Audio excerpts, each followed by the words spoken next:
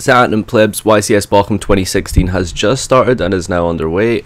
Unfortunately I didn't get to go, but on the plus side I get to do some coverage to an extent on the YouTubes with the news and stuff. So managed to get the day one deck breakdowns.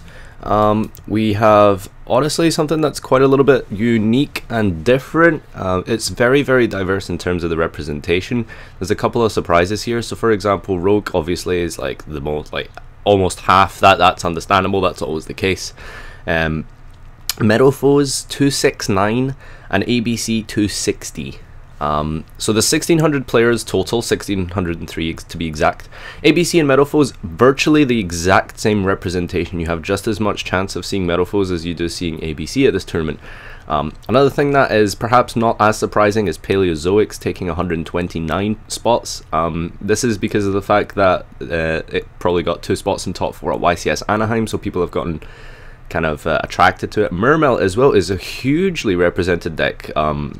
Normally Mermail tends to be like almost considered rogue, but it seems like people have really picked up on the first turn Toad plays the deck can do. And of course Mermail is almost about the same representation as Hero Toad. Again, Heroes got really strong being able to make Toad, and Dark Claw turn 1 is obviously very strong.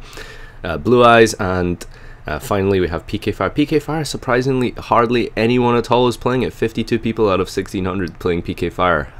Burning Abyss has always been just a deck that's just been there. It's just always been around. And despite its low representation, it's probably going to get like 1 top, because that's how BA works. It just sits there. It's like a virus. But yeah, obviously the biggest thing to look out for, Meadowfoes and ABC, that was not really surprising. People were going to expect to play against that a lot, play with it a lot. Paleozoic, of course, is the new scary thing. So it seems like you know, those Denkos better be in the side deck. And just generic like broken first turn board is what we're seeing this format. So we are going to be playing against a lot of like annoying ABC first turns with like Buster, Sook, Trap, and then there's like Hero Toads who open really well, and it's a pretty consistent deck. And Mermails, of course, doing the exact same thing. So yep, this has been your deck representation, guys. I gotta go to work. I'm glad I managed to get this out in time. So thanks for watching. Let me know what you think down below, and see you next time. Come, face me. Give in to your pride.